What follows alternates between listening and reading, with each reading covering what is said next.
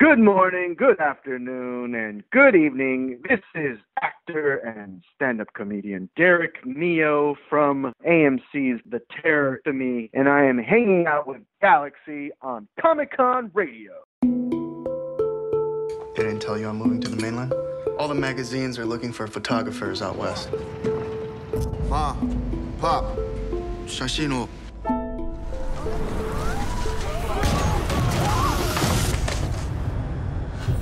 Some more of the pictures that I took turned out like this. What am I doing wrong? If you asked my old professor, he'd say it's a combination of a slow shutter and a shaky hand.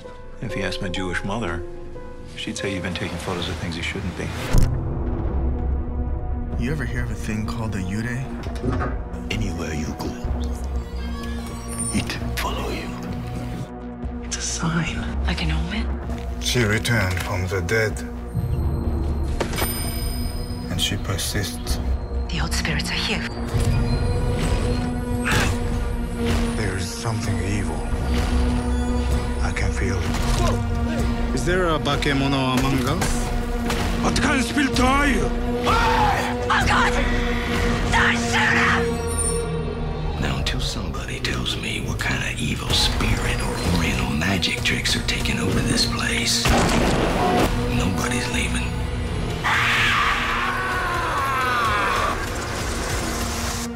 It's easy to want vengeance. Natural as death.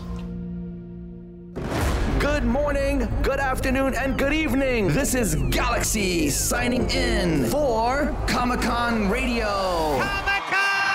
Coverage of pop culture events from around the globe. Amazing interviews with celebrities. Daily recaps and reviews of popular television. Movie reviews. Everything Comic-Con and fandom from around the globe. Comic-Con Radio. Get ready to enter our universe. Let's go. Good morning, good afternoon, and good evening. This is Galaxy on another amazing episode of Comic-Con Radio. Today, we have a very cool dude. He comes from a TV show called Terror Infamy, which I have watched over and over so far. It's not over yet. The season's not done yet. It's an amazing TV series. We have Derek Mio on Comic-Con Radio. Derek, what's up, brother? Hello, Comic-Con Radio World. It is I, Derek Mio. Sorry. That was pretty cool. That was cheesy, but cool. I was trying to be cool. I don't know. That's good. We'll echo that, and we'll make it sound cool, like those old 1930s radio shows, you know? Yes, just filter. Just put a cool filter over the whole interview, please. There you go. Well, you know, thank you for coming on. It's really cool chatting with you. I'm going to be honest with you. I love Terror Infamy. I didn't watch Terror last year. We still supported the show. We still promoted it. But this year, it's really amazing. Great storyline. Love the whole thing. The entire season is basically about you and the basically demon or spirit. And you're doing amazing on it, man. Oh, thank you so much. I appreciate it. I mean, it was, an amazing show and experience to be a part of.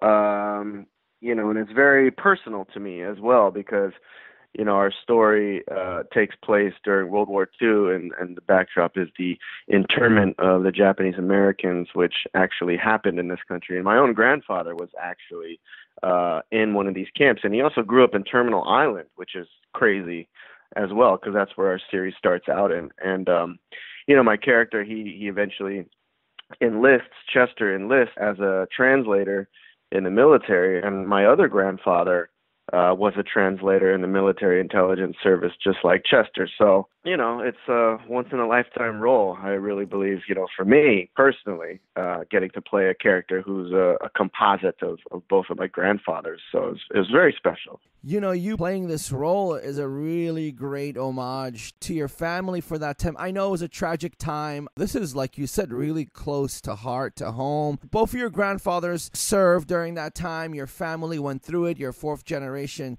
Japanese American. Did they ever see any freaky stuff? Did they ever talk about that? No, I don't. I don't remember. I don't remember hearing. They're not gonna tell you, man. They're not gonna that. tell you. No. But those stories and those legends, Japanese really do believe in those things. I thought it was like a very interesting and kind of brilliant way to tell this story. The writers and the producers, they made a conscious decision to kind of take elements and pay an homage to the genre of J-horror and all those horror movies that you see come out of Japan that they do so well. And I think, the way that we kind of adapt it for American and worldwide audiences, it's really well done, and it's pretty freaky. People are getting really scared and freaked out by the show, so that's great. Well, it's done amazingly well. I know another cast member of yours lived through it too, George Takei. Did he share any stories while you were on set? Oh, yeah. I mean, that was another part of this whole thing that made it so special, getting to work with a legend like George Takei. And he definitely, whenever there was downtime, took the time to share about his experiences, growing up in the camp. And he was a young boy when it happened, so he didn't really know what was going on. He thought it was he thought it was almost fun, like they're going off to summer camp. But later on, he reflected on, the kind of torment that his parents were going through. And he just released a graphic novel called They Called Us Enemy. And it's really interesting. It's a graphic novel. It's like a comic book style where he tells about, he spans his whole kind of life really about, his childhood being in the camps and then eventually, transitioning into Hollywood. So he's made it his life's mission to educate people about these camps. So to have him be a consultant on the show as well as a co-star was really special. There were times on set where he would look at the dishware and say, oh, this is too nice. We need to dirty it up. It wasn't like this in the camp. So they would on the spot switch it out, or he would say, the guys in the kitchen weren't wearing those chef's hats. They were wearing the headbands, kind of like the Japanese headband style, to soak up the sweat. So it was really valuable to have him around, but it was also just special, to have him on the set and really set the tone of, reminding everyone, this actually did happen. Yes, it is a horror TV show, but this actually did happen to real people, including my own family. So everyone treated it and approached it with a really high level of reverence and dedication to getting it right and telling the story accurately. So that I think that only upped the intensity, especially when you get into the more creepy horror elements. So they kind of work hand in hand, and it just really makes for a really gripping viewing experience. Are you still there? Oh, I'm here. I love your answer, man. Sorry. You know what? This episode's about you. Nobody else could have took your position in this TV series. You are Chester. Chester is you. It's like all in one. It's like they picked the perfect dude for this role. I'm going to be honest with you, man. I'm a fan of the show. I'm not a fan of many shows, but I am a fan of this show. And I know that Terror, they have like this thing to change every year. I wish they can keep this going with you guys because they hit something on the head really amazing with this. Oh, thank you. I appreciate that. But, I got to say the entire cast is really top notch. And I found that, when I did some of my best acting, or I felt the best about my acting, was when, I was in scenes with my co-stars, my castmates, because they're so great, and an international cast as well. And what's special is every character that is Japanese is played by an actor of Japanese descent. But, Shingo Usami, who plays my father, Henry, he's from Australia. Naoko Mori, who plays my mother, Asako, she's from London. And, Christina Rodlo, who plays my girlfriend, she's from Mexico. And a bunch of other actors, Kiki Skizane, she's from Japan. And so, we have an entire international cast of Japanese talent on display here, and they really shine. I got to say that I was just reacting. You couldn't help but just react and be in the moment with these amazing performers. So I think people are really responding to the performances as well on the show. Well, of course, absolutely. Yeah, don't get me wrong. The entire cast is great in the TV series, and we'll get to that later. How was it when you walked on set initially? Because I know a lot of it is like, produced and done and green screen and sets like that, but I heard a lot of it's actually built. Was it kind of crazy looking at it when you went there? Oh, definitely. Our production designer, Jonathan McKinstry, is just amazing, not just a lovely man, but also just super, super talented. And every time we walked onto a new set, we were all just blown away by what he had created, whether it was the professor's house, especially the camps, he built these barracks true to the real size. And, I think they used like the real kind of construction dimensions and the materials and everything, and even the sets on the stage. And I mean, there's some sets you get to in the middle episodes where we kind of create these other worlds and kind of recreating some Japanese landscapes. I mean, it was just amazing. But yeah, that all just adds to it. It just helps us as the actors to live in that world and create that reality. But it was definitely eerie, stepping onto the internment camp, seeing all those barracks and the soldier, the guard towers, you really did feel like you were in a camp, behind barbed wire. That just added to the horror of the whole thing as well. Just looking at everything and being involved in that and probably going back home and sharing these stories with your family. It must have been really amazing to do that. You were involved with a lot of spooky stuff, and Kiki, which I can say is an amazing character, and she plays Yuko Tanabe. She's actually your mother on the show, which you found out last episode. Let me tell you something. Last episode, oh, crazy, man. When we found out what everything's about. Like, she's your mom, and she's trying to get you because she wants to bring you into the afterlife, or one of her blood relatives into the afterlife. Spoiler alert. Hey, it happened already. It happened already. That was last episode. And, by the time they listen to this, it's already going to be the next one, so it's all good. Kiki, she's amazing. One of those actors I was talking about where, like, you're almost mesmerized by their performance. And, we had a few scenes together in the beginning, and then we kind of, we kind of go off into different worlds, but then we eventually come back together. She was great. And, she's just this little Japanese girl, she's so cute and she's innocent looking, on set. But when she puts that costume on or that makeup, or when she's giving her dialogue, she really does embody that demon or monster or whatever you want to call her. What do you guys call that again? There's different terms for it. There's Yude, which is like a spirit, Bakemono, which I believe is, kind of like a monster. So there's different kind of terms you can refer to her, because it's hard to place what she is. This is like a different genre of horror, that we're introducing to mainstream audiences. We're taking kind of elements, from the J-horror.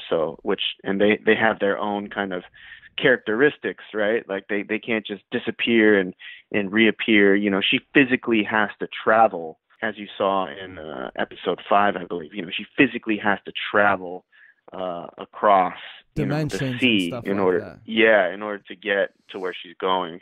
And she has a physical, body. But she's also able to inhabit, other people. And so that was really cool, just to, watching the show, because I haven't seen all the episodes. I've enjoyed just watching it as they come out, along with the audience, and seeing all the different special effects, because I think the special effects in the show are amazing. A lot of shows, it can border on cheesy, and I think our special effects team did an amazing job, especially building out those worlds, and especially with the possession. They're top notch right. at what they're doing. They have some amazing TV shows, and I wish, man, that this season keeps going on and it becomes something, because I'm telling you, man, the fans are going crazy over this season. We know it because we're in the world of Comic-Con, man. We hear it. We hear the streets. We put our ears down and we're like, what? Terror Infamy? Yeah, let's.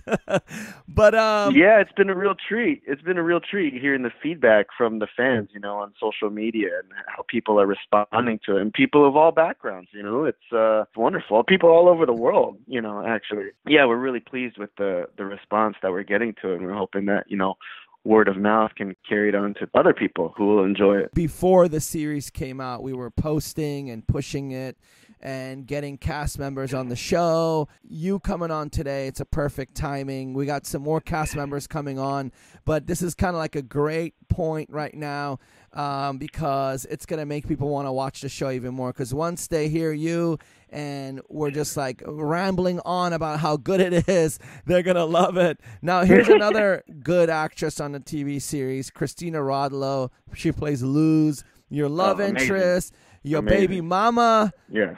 How was that, man? Yeah. Oh, man. Oh, it was great. She's so amazing, but she's also just a nice person. You know, you think someone with that much talent, you know, can be, behave a certain way, but she's just so down to earth and so lovely. And, you know, it was great to, get rehearse. And we kind of just had some initial phone calls in the beginning and just, we hit it off right away. And, I studied Spanish in high school, and I've practiced, some of my Spanish over the You're workplace. Brushing up, huh? Yeah. So I would always, practice with her, and I think that made her feel more comfortable, or we were able to relate on that level, because I'm sure, being in a cast full of Japanese people, being the only, Mexican girl, maybe, you can maybe feel out of place. But no, she was, we were all just like one big, happy family up there in Vancouver. But I mean, she's just,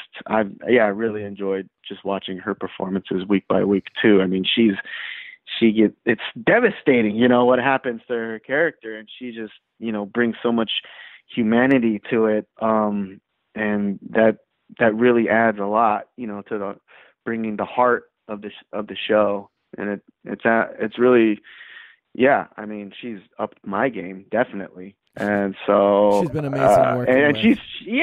she's blowing up, man. I mean, she's gonna be one of the next big things, I think, for sure. But people should definitely check her out in the Terror. Yeah. Well, she played a really good role, because the episode when she lost your two babies and she stood by the water with her white dress, that like reminded me of the weeping lady. So added another creepy factor to it, because when those kids were walking by the lake, I thought it was the demon that's going to take him. Let me tell you something about the demon, what I'm guessing. I don't think she's a bad lady. I just think she's pissed off, and she's just killing people in her way to get to you. And she didn't know how to get to anybody, because I've noticed she's possessing certain people and letting them go. But in some people, she's either blinding or killing. That's kind of like, she's like, oh, they're disposable, trying to get to you. And her number one goal is just having somebody in her afterlife with her. Yeah, which is messed up, what she's doing. But I think she has a little goal. I don't find her that bad, though, to be honest with you. I kind of feel bad for her, man.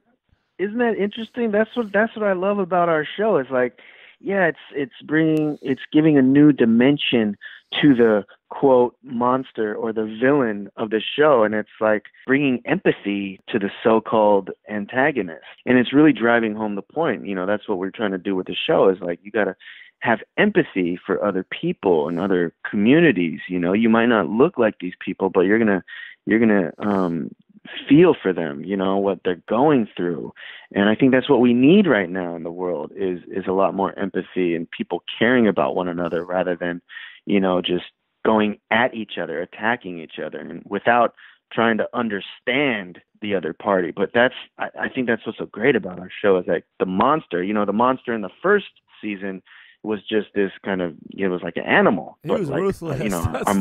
Our monster in this season is a person, with a backstory, and then when you get to learn about her motivations, and you really start to feel for her. So that drives home a conflict within the audience. But I think the way that it's resolved is really, I don't want to give it too much away, but it's, I don't know, something we haven't really seen before, and it's pretty amazing. And I've heard from the people that have seen it, it's just,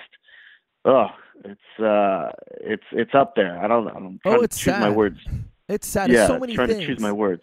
Yeah, man, it's so many things. You know why? Because it's not just, okay, it's an internment camp, but then it shows a lady how she came to America, and then her husband was like an abusive bastard, and then she gets put on the street, then she commits suicide because she's so hungry and so sad. Man, it's crazy. I root for her, like, to be honest with you. Yeah, right? I want her and I want Chester. I root for the both of you, dude. Well, only one can prevail. One can prevail, yeah, well, that's right. You'll just have to stay tuned and see how it all pans out. Well, here's the thing. The show is doing amazing. You got some wonderful co-stars. You got so many cool people working on that series. And I'm going to have your team have you come back on later. But how is Derek Mio? Like, you went to USC. You've had a great career so far. So was acting something you wanted to do as a child, or does this come on later in life? Yeah, acting was definitely something that I kind of always dreamt about in my head, you know, when I was glued to the TV. You know, I loved watching movies. My parents would always take us to movies. And, you know, I always dreamt about it, and I always just imagined it. You know, we always watched the Oscars in our household, so you always just kind of imagined being up there one day. And what's crazy about this whole thing, I'm talking about how my family and my grandparents have such a close tie to the Terror, is that my grandfather, who was in the military intelligence service in Japan, he went over there after World War II, and since he was a translator, he actually specialized in kabuki theater. He was a censor. He would actually read the scripts of kabuki plays and make sure that there wasn't anything anti-American in them. But in the process, he became like really close with some of Japan's biggest kabuki actors. He became like drinking buddies with them, and he was kind of like a performer, you know. And my mom does impressions, or when I was little, she would do impressions. So I would do impressions growing up, and I used to love watching Saturday Night Live, and you know, my grandpa would do Elvis impressions at karaoke, and so that kind of started a little performance bug in me when I was little. And so now, you know, so many years later, I've been doing some stand-up comedy as well, and I do some impressions in there when I'm on stage. But just talking about the art that actually came from, you know, someone up in my family that's related to this whole era that we're talking about with the Terror. So, you know, I've been doing a lot of soul-seeking, soul-searching, and introspection and reflection, especially from this show. You know, after we wrapped filming the Terror, we went to Japan and visited some family that I hadn't seen or hadn't even met before, and, you know, visited this area called Wakayama, which is where the characters in the Terror originate from. So this whole thing, this whole experience has been very profound for me personally. It must have opened your eyes to a lot of stuff, because you're starting to think back like, okay, my grandpa, that's kind of crazy, man. This is like kind of a lifelong destiny for you, maybe, to be in this situation, yeah. Right? What do you think? Is that true? Yeah. I mean, I can't help but use that word. I know it's a big word, but like, yeah, it's crazy to think how it just timed out that way, you know, and the connections that I have with the Terror. And there were so many times on set, you know, where I would have these moments of you know, just looking up to the sky, you know, 3-4 in the morning after wrapping your day, and just looking up at the stars in Vancouver, and just, you know, just being filled with so much gratitude of like having this opportunity, you know, to be in this position, to have this character on this big AMC show, but also to be able to tell the story of, you know, my ancestors and of my community, because so many people from, you know, the Japanese American community and people from my church and my family have, you know, reached out, and it's sparked so many conversations, you know, people talking about, you know, because it wasn't something that they talked about back then. It was a really painful period of their life, and it's hard for them to relive it. I mean, my aunt, who is still alive, who was in the camps, my grandfather's sister, you know, I went and spoke with her before filming, and it's still very hard to revisit those times, because it was very painful. But I think, you know, I think it's great that we're finally telling this story on such a large platform, because there are still people who are reaching out and asking, oh, did this actually happen? Did this really happen? And I went to spoke at a college, and I asked the kids, like, I was just curious, did anyone not know this happened? And there were quite a few people who raised their hands. So I think that's great as well, to get this out and to let people know that this happened, because if they don't, it's easier to repeat it, Honestly, I didn't know it happened at this scale. Like What? Hey, man, they No, tell you a I'm joking. little about this stuff in school. They don't even educate you on this stuff. No, they should. you're They should have so a right. whole year about this. Yeah, they should screen the Terror in every high school. Yeah. Like college, university, grad school. College, yeah, at least college, right? That should be, required viewing in There every you university. go, man. That's cuckoo, man. So a lot of people reach out to you now and they ask you questions. Do you feel like you've become kind of the ambassador to all this? Oh, I don't know if I would say that, but hey, I gotta say, I'm people saying it. You're not saying it. You're being modest, man. All you guys are so modest. I get so many people coming on the show. They're so modest. I'm like, stop being freaking modest. Just say, okay, let's not say ambassador. Let's say liaison. One of them, okay? Liaison. Because I know George took the ambassador maybe role. George the one of guy. them. Oh, yeah, actually, I think George definitely. You know what's crazy when I learned about, doing all the press tour and getting to spend some more time with, some of our producers and creators are Max Borenstein, amazing screenwriter, right? He did Kong Skull Island, creator of our season of The Terror, actually came up with the concept because he had heard George Takei speak at a lecture about his experiences in the camps. And he describes it as, waking up in the middle of the night with this light bulb, moment and idea and scribbling it down, roughly of like, oh, maybe this could be something. And here we are with a completed season of The Terror, where we've told this Japanese horror story set against the backdrop of World War II and the Japanese American internment camps, and having George be a part of it, but George being the seed from which this all sprung out of initially, just having that come full circle. I thought that was like so fascinating. Well, the thing is, I got to be honest with you, man. I've watched George's career for a long time.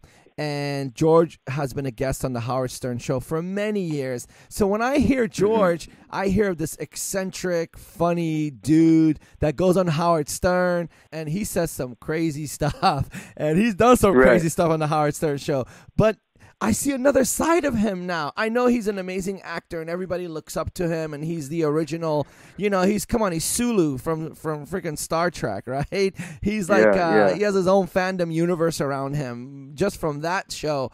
But I hear George, whenever I hear his voice, I hear that eccentric, real voice of his. Does he talk very eccentric when he was on set? Do you kind of I see a difference in him now or something? I don't know. No, it's funny. Like you think before, you think that was like a stage voice, right? Or just like an on-camera voice, but that's just how he talks. After we cut, does anyone know where the restrooms are? Where is craft services? And what will we be serving for lunch? There you go. It's like, oh my gosh, George, you actually speak like that. Speak like what? What are you talking about? Nothing. Yeah, he does. Have you ever heard him on the Howard Stern Show? Maybe I will. He's on many episodes. And you can go back from like the 80s. He's been on like for so many years. And he's done some funny, crazy-ass stuff. So if you want to hear his voice and hear some crazy stuff from him. But you know what? Now these days, you see him behind a Comic-Con panel, and he's talking about The Terror and all these other things, which is cool. It's great. So he has like these two sides of him. There's his funny side and then his serious side, because he lived through this. And, of course, not everybody talks about this stuff openly. But now, because of The Terror, it's open and it's going amazing. So that's one cool thing about that. Now, you're on the show today, and I got to ask you some questions, man. Oh, boy. Do you believe in ghosts? I definitely believe in... Okay, the simple answer is yes, I do, because there are too many stories that I've heard from people. Actually, a member of our crew on The Terror was telling me that he had... First I had learned that someone was saying, oh, he has a crazy story. Ask him. He had a near-death experience. I think it was from an accident or something. And he was in the hospital, and he had like an outer-body experience where he saw himself, and he saw, the doctors and the nurses working on him and stuff. And then, after he came out of that, after that, he started seeing these spirits, and he describes them as these kind of shadows, these dark, shadowy figures. He began having that kind of sixth sense where he would enter a room and get like a bad feeling about it, and then later on learn that there was something tragic and devastating that happened in that room. And when you hear stuff like that, it's That's hard pretty to freaky. right? So like after hearing about it with so much detail, having them tell you it in person and seeing the kind of horror in their eyes, it's hard to discount that. So I definitely do. I mean, I haven't experienced myself or seen anything. Nothing crazy not on that set? Anything happened? And not that I want to. Oh, you mean while filming? Yeah, because I know you guys are there late night. I had Austin Azure on the show, and he did the movie Scary Stories We Tell in the Dark. And he said that he was on set and he got spooked out because the director actually made them go to a real haunted, crazy asylum and actually do the scenes. And they would put his trailer far from everybody else. And he was all creeped out all the time. Did you experience anything like that? No, they didn't put us through anything like that. Oh, man. No, I'm trying to think. I mean, the power went out in one of the old kind of loading docks that we used to use. It's converted into a filming studio now, but nothing really major. Nothing too crazy. Yeah, not that I Yuri personally experienced. No Yuri. No, just Kiki. No, just Kiki. Just Kiki. Kiki's the only Yuri that followed you. Yeah, funny, like seeing a demon, like a Yuri, at Crafty, getting some coffee and some donuts. She's waiting in line with pieces for her face falling out. Yeah, and full makeup, her skin's peeling off. And she's like, hey, Derek, how are you? You want a coffee? You're like, get away from me. Have you been to Comic-Con? Did you get to experience that? Because I know your marketing was everywhere this year. Yeah, we had a blast. We went down there this year for the Terror, and it was great. I'd been there once before, and I also got to do a panel for that. I was on this project called Spooked, and it was co-produced by Bad Hat Harry Productions and Felicia Day's Geek and Sundry Network.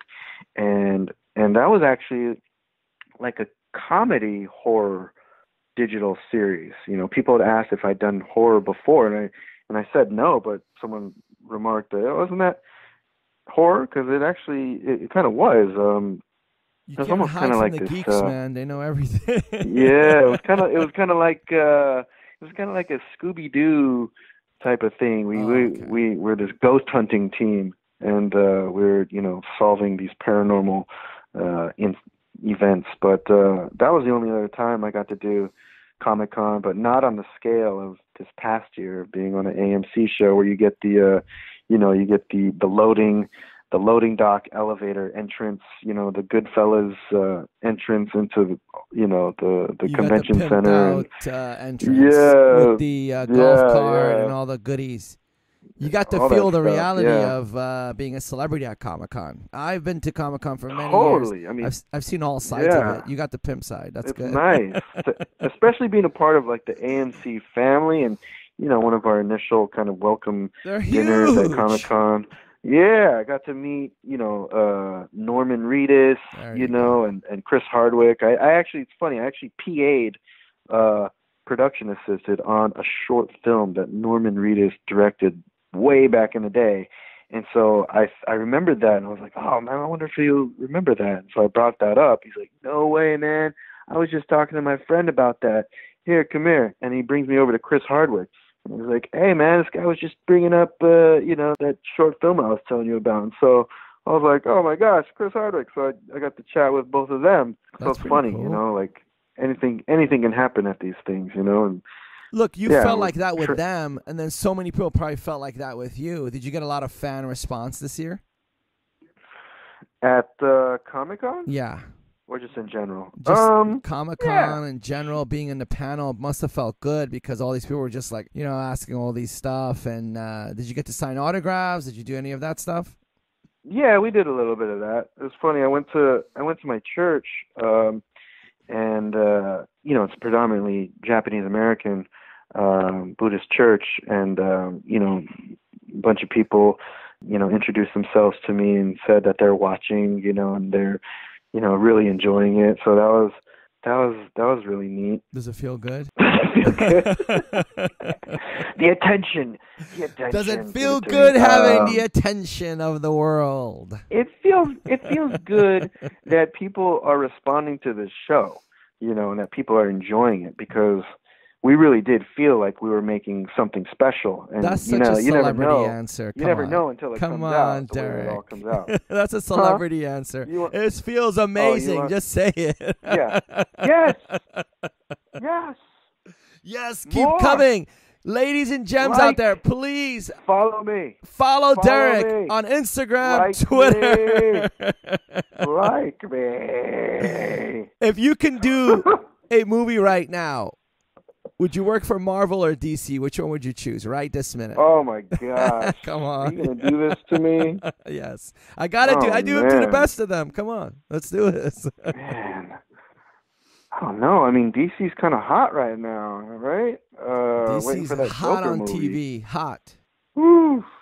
Depends, right? Look, I don't know. Okay.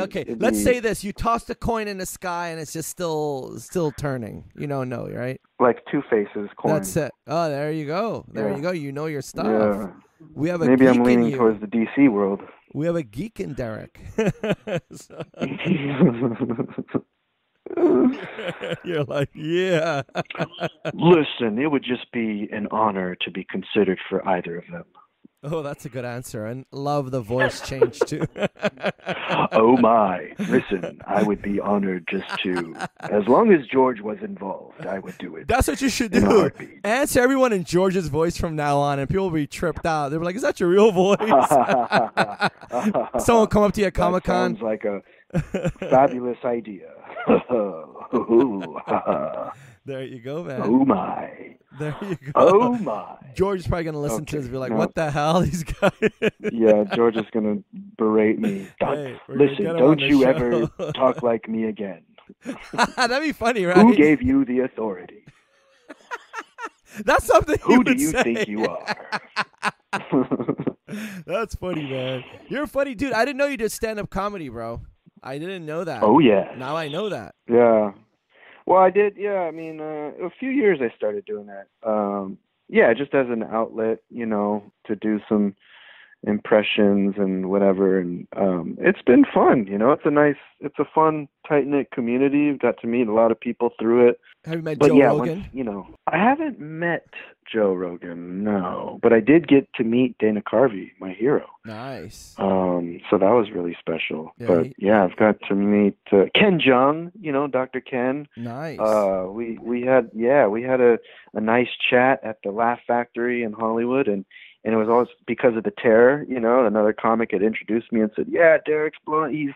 He's on the Terror on AMC," and Ken knew what it was about. He's like, congratulations, So I got to have some quality time with him, just talking about, now that you're going to be more visible, and just talking about comedy. Oh, yeah, stuff. Absolutely. Absolutely. You're going to be extremely visible because you're working on a TV show on AMC, which has become very iconic. The show itself is amazing. Mm-hmm. Your co-stars are amazing. You're doing really good, man. Very emotional. Very great. Now, Derek, if the fans want to follow you, what's your social media handle? Instagram is at Derek_Mio, DEREK_MIO. Twitter, it's at Derek Z Mio, because at Derek Mio was taken, so I had to throw in the middle initial. I got a page on Facebook. By next week, or once this airs, by the week after, I got to say next week. But anyways, by next week, they basically start following you. You got a big career ahead of you, man. I see so many great things for you, bro. I see so many cool things. I see you like skyrocketing in the next couple of years. You probably got amazing projects in the works. Do you have any cool things that you can share? I know probably there's a lot of secrecy, but What can you share? Yeah, nothing that we can share at the moment. Yeah. But if you're in the LA area, I do have some shows coming up, and you can go to derekmio.com to see where I'll be performing. I got a few shows. Oh, well, actually, this is going to air a week from now. Okay, so I don't have any shows right now. Well, we're still going to push your website, man, so they can watch one of your shows, come meet you in person, and say what's up. And you're going to get a lot of that, bro. A lot of it. Yeah, thank you. Appreciate that. Well, Derek, appreciate it. Hey, man, you've been lovely, man, and I know you're a busy dude. Is there anything you want to tell the fans before we head out? No, just thank you. Thank you for your support. Those of you that are watching The Terror, please, if you're not watching, please watch. But for those of you that are, and we have some very enthusiastic, passionate viewers out there. So just thank you so much for your enthusiasm and for your interest in the show. And for also, there's been some really heartfelt, messages as well, because this is a very painful subject matter. But thank you for watching. Please spread the word about the show, and appreciate it. And that's it. You're like, yeah, that's it. That's all I got to say. Yeah. Mic drop. Anyways. Cell phone drop. There you go. Ladies and gems out there, please follow Derek. He is on Instagram, Facebook, Twitter, any which way. It's Derek_MIO. Watch him on Terror Infamy. If you haven't saw it yet, binge watch it. You're going to love it. And wait till about episode 5 or 6. You're going to see some crazy-ass schnit. Other than that, go to DerekMio.com for more information on his stand-up comedy, things that are going on in Derek's life. Watch out for Derek. He's going to be the next superstar, or he is a superstar, and he's going to keep going and going and going. Say what's up to him. Say what's up at Comic-Cons, buy his signature and photos, and give him a big shout-out and say you heard him on Comic-Con Radio. Derek, this was the show. We're going to head out. Are you ready, brother? Yes, let's do it. All right. Good morning, good afternoon, and good evening. This is Galaxy with Derek Mio, and we're signing out from another amazing episode of Comic-Con Radio. Now, Derek, we have to do this, man, and the most... kind of, what did you say? Stiffest people have done this. We got to blow kisses to the universe. You ready, bro? 3, 2, 1. Mwah, billion kisses. There you go. Whoa. There you go. Chester just gave you guys a kiss. Did I do that right? Hey, that was lovely, bro. Okay. I'm going to put some echoes on that for everyone. So anyways, that's a billion kisses to everybody in the fandom universe out there. Like I said, follow him on social media. We just followed him. And please, Derek, be a guest of the show. Come on anytime. We have guests on the show, then we have friends of the show. So I hope you become a friend of the show. We'll get you on all the time. You could talk about everything that's going on in your life. And with that said, we got to say peace. Peace. Good morning, good afternoon, and good evening. This is Galaxy signing out from another amazing episode of Comic-Con Radio. Tune in for your daily shows of Comic-Con Radio. Go to comiccon-radio.com. Reach us on social media. Instagram at Comic-Con Radio. Comic-Con Radio, taking the world one listener at a time. Thank you. Thank you so much for having me, Galaxy.